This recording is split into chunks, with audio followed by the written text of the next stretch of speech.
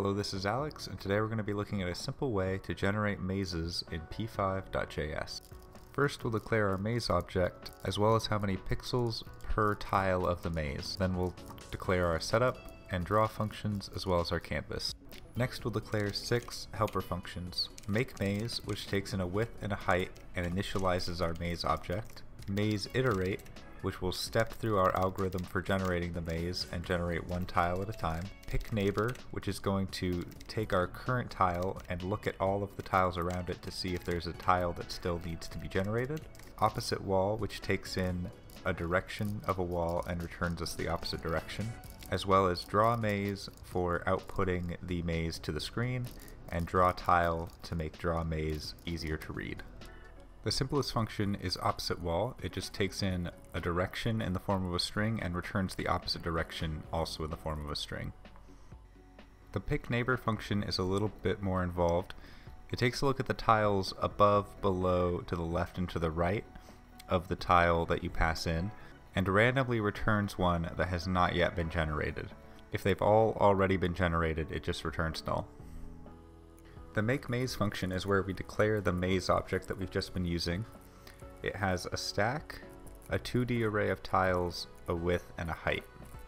And each tile has an up, a down, a left, and a right, which contain whether or not that direction is blocked by a wall, whether or not that tile is the start, whether or not that tile is the current tile in the generation, the X and Y coordinates of that tile, and whether or not that tile has been seen. At the end of the function, we push the upper left tile to the front of the stack, making it the current tile.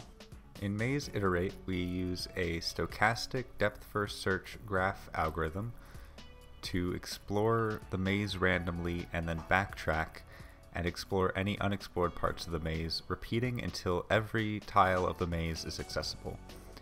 We do this by popping tiles off of the front of the stack and then pushing tiles that we generate using our pick neighbor function. Every time we pick a neighbor, we remove the wall between those two tiles. Draw maze is simply a double for loop that calls draw tile on every tile in the maze object.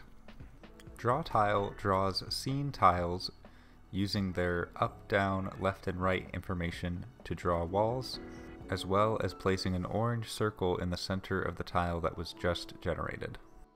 In setup, we call make maze using our canvas width and height divided by our tile resolution, plus 2 for the scene tiles on the top and bottom. Then in draw, every 5 frames we check to see if the maze's stack length is not 0. If it's not, that means there are still unexplored tiles, so we call maze iterate and then draw the maze again.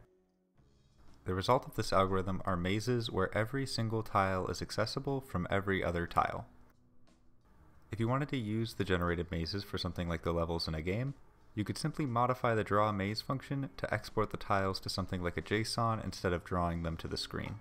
Additionally, by simply changing the if statement in the draw loop to a while loop, you can generate the mazes all at once.